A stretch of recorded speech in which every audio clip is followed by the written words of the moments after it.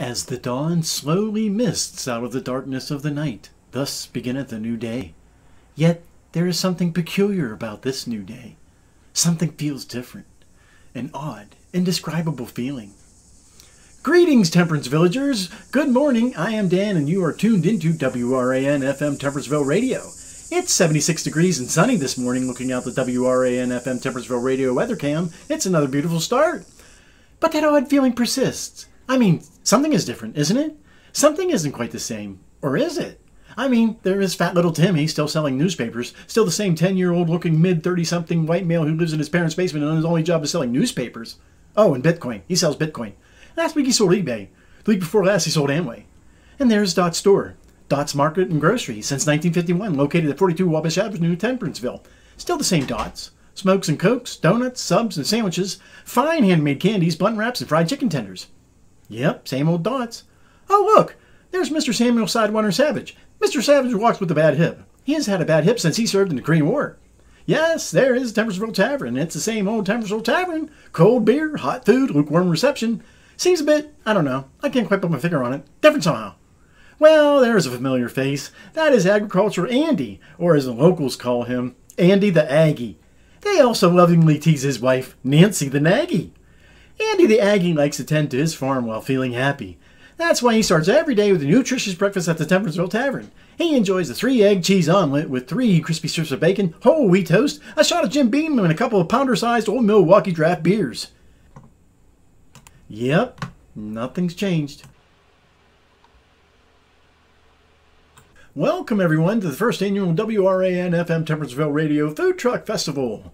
We here at WRAN-FM Temperanceville Radio will be sponsoring this year's event where local food truck caterers will be showcasing their talents and serving up their greatest food.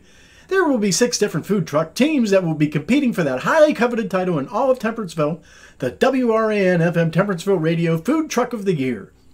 Before we get to the nutty-gritty, greasy grind of today's events, we have a few announcements. First, the Temperanceville Ladies Auxiliary will be hosting an ice cream social this Sunday with an E. See what I did there? Sunday with an E. Never mind. The Temperanceville Ladies Auxiliary will be hosting an ice cream social this Sunday at the John Dis Manor and Estates, beginning with Avant les Glaces, being served at 1:45.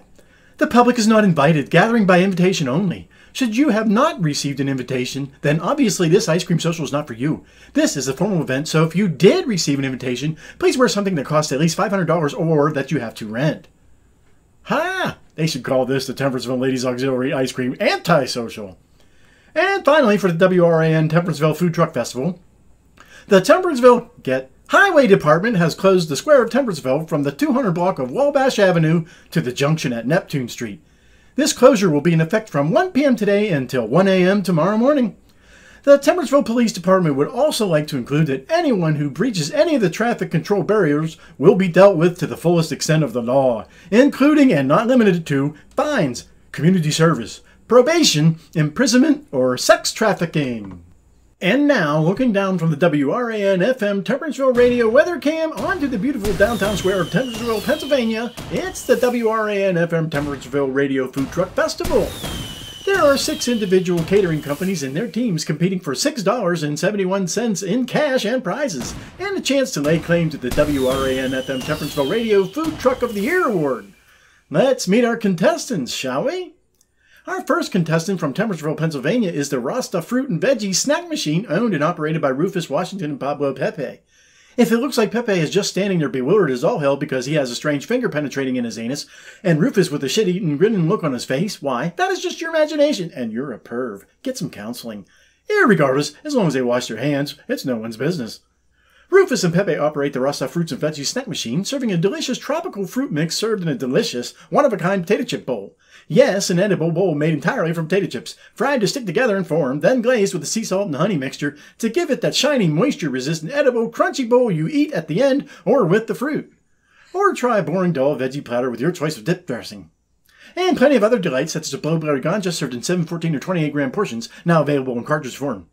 The Rastamon Fruits and Veggies Mon uses a 1983 Chevy P30 step van with Chevrolet 350 V8 engine Mon with a 3 hidden stash compartments. Our next contestant hails from Triton, the largest moon orbiting Neptune, which of course is the 7th planet in our solar system and the home of Stella's Intergalactic Cafe and Bakery. In fact, today's contestants are direct trainee underlings of Stella herself at the cafe. Ladies and gentlemen, introducing out-of-this-world burgers and fries interplanetary mobile nourishment replenishment system operated by Mugusi Esh and Jeff.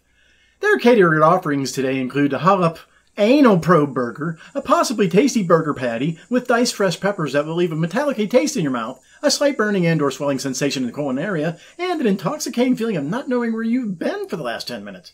Not up for it? Then order yourself a large Triton fries coated with stardust and your choice of volcanic nitrogen lava cheese sauce, or the coolest of cools, the sodium chloride and icy vinegar.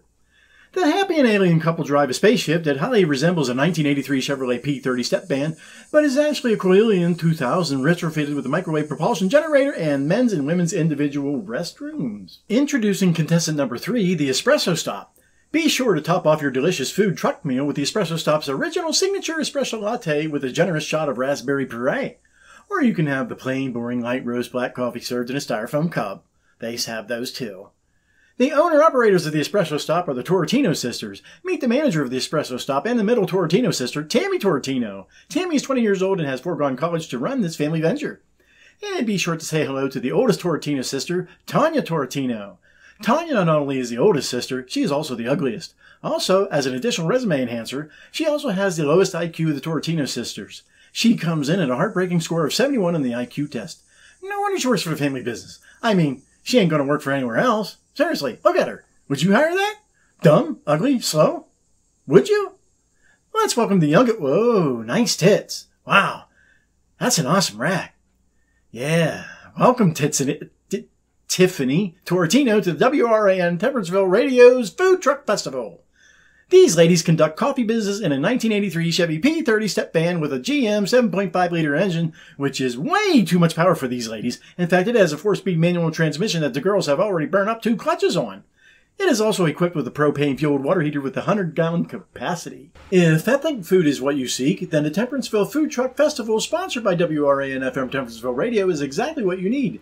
How about some juicy and tender Chinese barbecue?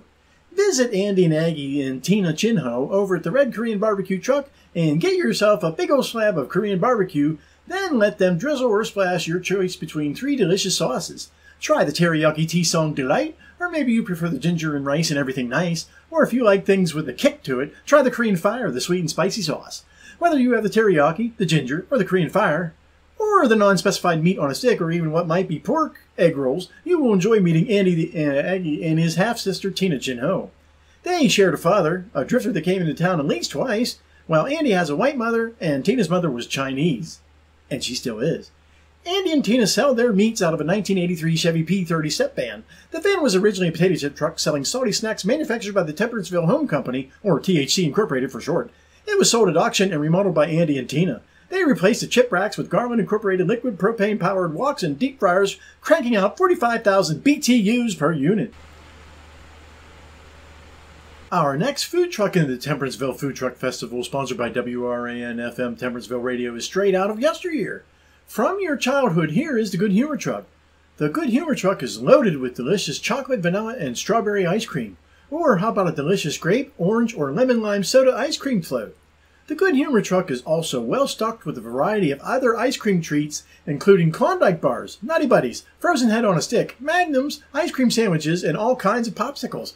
The Good Humor Corporation offers temporary franchises to college students as a means to pay for tuition, and they have sponsored a local group of individuals here at the Temperanceville Institute of Technology. Let's meet the Good Humor crew. The youngest of the... Oh my, this kid looks like about half a pussy. Wow, that's his parents' problem. The youngest of the Good Humor crew is TI Tech freshman Logan McQueen. He is majoring in ballpoint pen repair. What? The next to the oldest Good Humor... Oh my God! What the hell is wrong with this dude's eyes? They're like bugging out of his head or something. I don't know, maybe you just seen a ghost? Some kind of symptom. Something's going on. Anyways, old Bug Eyes here is otherwise known as Zachary Fishman. He is a junior at TI Tech, and he majors in computer science.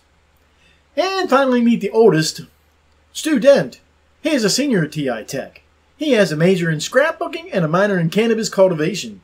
Stu isn't a very good pupil. Stu doesn't have to be. His father is on the board of directors, so Stu is privileged and a member of the elite class. Our next contestant is a bit different. We are not totally sure what the company's name is, so we just nicknamed them the Mysterious Black Van Catering Company. The owners never quite answered all the questions on the WRAN-FM Temperanceville Radio's Food Truck Festival application,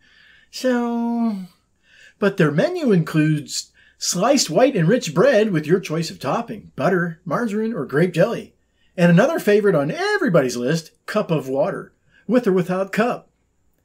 And we gave them nicknames too. Here's Mike the Meat Tenderizer. And he's Tommy Knuckles. And he's the boss. Aw, look at that little girl standing behind the Korean barbecue truck. Isn't she just the cutest little thing? Oh, I would give her $50 right now if she would open up the back door and scare Andy the Aggie in his Korean barbecue. Oh shit, she's doing it. What the? We might be right back after these commercial messages. WRAN-FM Temperanceville Radio.